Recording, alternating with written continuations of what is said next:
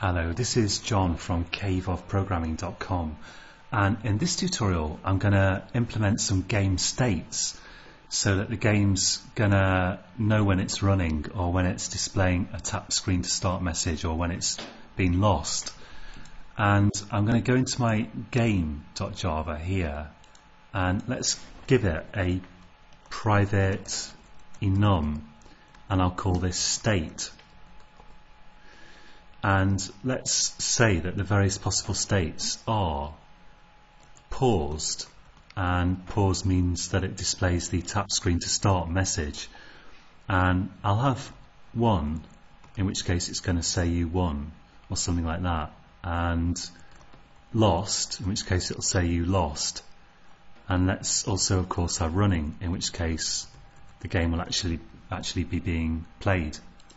And we could do something fancier here, like if the game's won, you could count up a certain number of milliseconds, and then after a short pause you could put it back into running or put it into paused or whatever you like. But I'll just do something really simple here, and I'll declare a variable of that type. So I'll say private state with a lowercase s, and I'll set that initially equal to state.paused. And now in draw, I'm going to say here, I'm going to say, we'll lock the canvas in draw, and then I'll say switch state. So I'll switch on the state, and I'll say, in fact, the quick way of doing this is if I just click this warning here, I can say add missing case statements, and it will implement all that for me. And with a switch statement you don't need to specify the enum type, it kind of automatically knows it. And let's say that if the game is paused, we're going to say draw text tap screen to start. If it's lost, we're going to say you lost an unhappy face. And if the game's been won, if the player won the game, we'll say you won exclamation mark. And if the game is running, let's say draw game. We've got this method draw game, so I'll say draw game and pass it the canvas. And for the default, could just get rid of that really, because if I save it, it's not going to give us a warning, because those are the only possibilities, as we know. So that should do the trick. And in update, we're going to have to do a few things as well. So in the update method here, at the moment I'm doing kind of collision detection and updating the ball and the opponent, but I only want this to happen if the game's running. So let's have a actually I'll make one quick change, which is that draw text should be private and draw game should be private, because I only call these methods internally. Only the draw method should be public out of all the draw methods, because that has to be called from outside the class. And then update, I'm going to have a similar kind of system. Let's have a private update, private void update game long elapsed, and update game is going to do all this. So I'll just copy that out of there, I'll cut it from there and paste it into update game.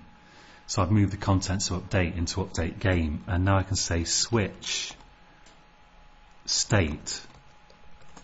And once again, let's put the missing case statements. I'll get rid of the default one, which we don't need. And if the game's running, then I say update game elapsed. And otherwise, what do I do? Well, I want to say that if in either of these cases, if the game has been lost or it's been won or it's paused, I think I'd like to make it so that if the user touches the screen then the game will then start running. So let's have a private void update paused, I'll call it, and I'll pass it long elapsed, although actually I don't think I need to do that, because I'm not going to do anything really fancy here, although I could. I'm going to do something really simple, and I'll just say, in the case that the game's been lost, let's call update paused. In fact, I don't think I even need to do this, because what I have in mind is that if the user touches the screen, so there's an on-touch event, and the game is in one of these states, then it switches into the running state. But I'm not going to really have to do anything in update, I don't think. So maybe it's not necessary really to have this switch.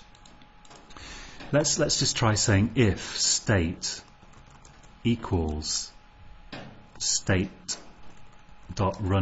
Let's try this. Then in that case I'll say update game.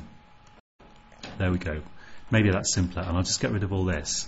And then so we update only does something if the game is running, otherwise it doesn't do anything. And probably just get rid of that, actually. We don't need it. Yeah. Okay, so and then in on touch event, what I'll do is here I need to say if state equals game.running, game equals state.running. So if the state is running, then we're going to say player.setPosition. Else, what I want to do is, if it's not running, it must be paused. So either it's saying you won or you lost, or tap screen to start.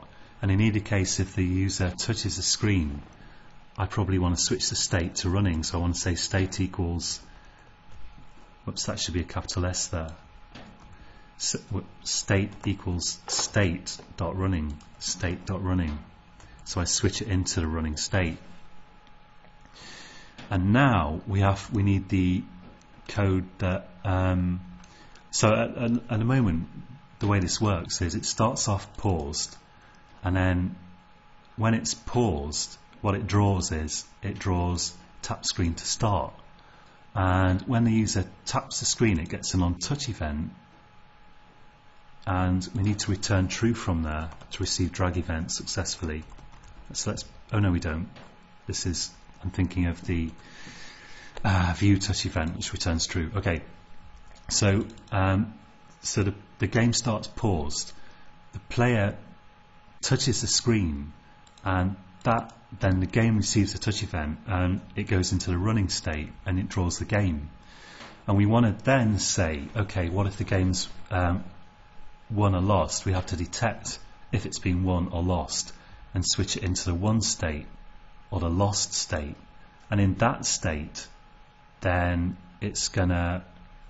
we're gonna basically say it will be caught by this else clause here, and if the user touches the screen it'll be set back to running.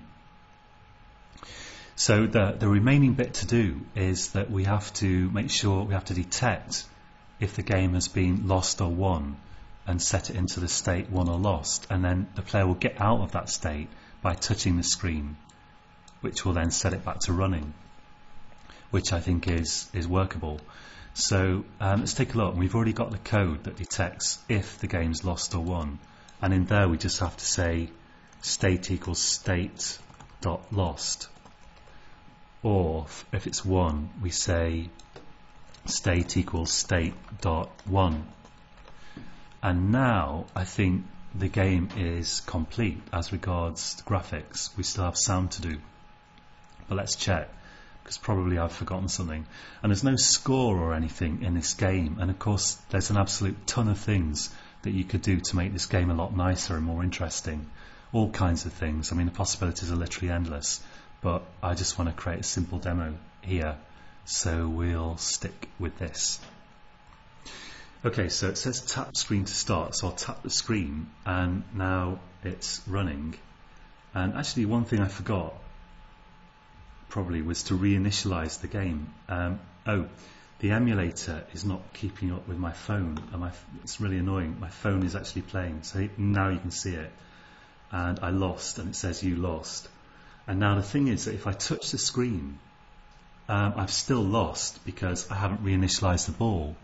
So one thing I need to do is we know that we've lost because it detects that the left-hand edge of the ball is further left than the right-hand side of the bat, and that's how it knows that it's lost.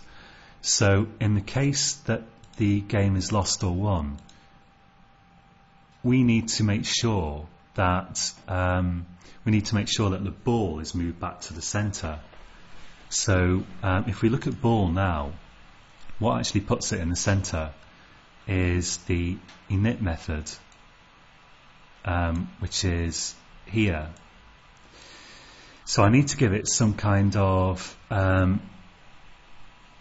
move to center method or something like that. And this stuff here is actually moving it to the center. So let's give it a public void move to center, or maybe I could call it init position is maybe nicer. And then I could take this positioning stuff out of here and put it in init position, and we'll just call it here and save that, and it all looks okay. And then also the bats probably should be moved back to the center, and we've got some stuff, so we don't need to worry about the X position, but the Y position is being set here in bat.java. It's being set to the center of the screen vertically. So let's also have a public void init position here for the bat, because it would be nice to move it into the starting position again and cut that from there and call init position, and then just paste that code that initializes the vertical position into there. And now if we go back to game.java, we need to make sure that if the game is won or lost, we reinitialize the positions. Let's give it a private void init object positions, and then we can just say ball.init position, player.init position, and opponent.init position.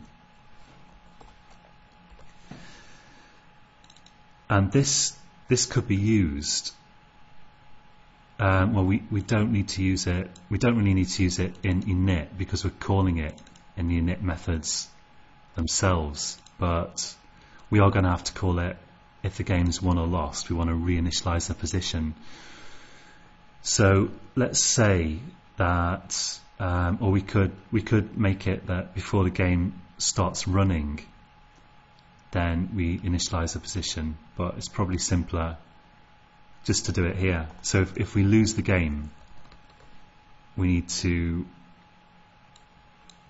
reinitialize the positions of everything to avoid it getting into a circle of constantly thinking it's won or lost. So we just need to move the objects back to their starting positions after the game is lost or won. And I think we're there, hopefully. Let's take a look at the emulator. Sorry, not the emulator, the screencast. Okay, here we go. I tap the screen to start, and the screencast, yeah, it's catching up, which is good. And I'll bounce the ball once. And to make this an interesting game, this is going to have to be speeded up, but I'm just going to leave it here for debugging purposes. And let's lose the game deliberately. It says you lost. And then I can touch the screen and it starts again with the ball in the position, and so on. And sooner or later, if I wait long enough, the opponent will lose, which we've already seen happening. But that could be quite a while, so I won't bore you with waiting for it. But I think that all works, and so I'll leave it there.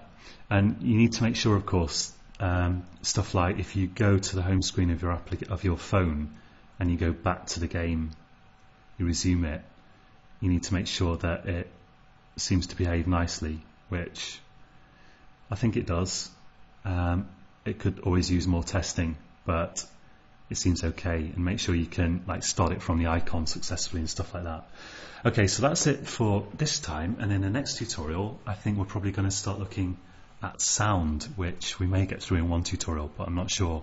So that's it for this time, and until next time, happy coding.